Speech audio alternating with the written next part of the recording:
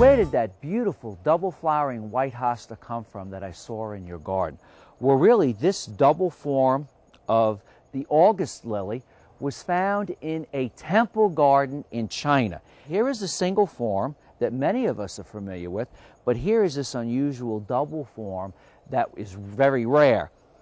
And it has the same fragrance that the common August lily has. And as you can see here, just look at the mass of color that you get with all of these double flowers. And I really like to plant this in bright shade. You can even plant it in full sun.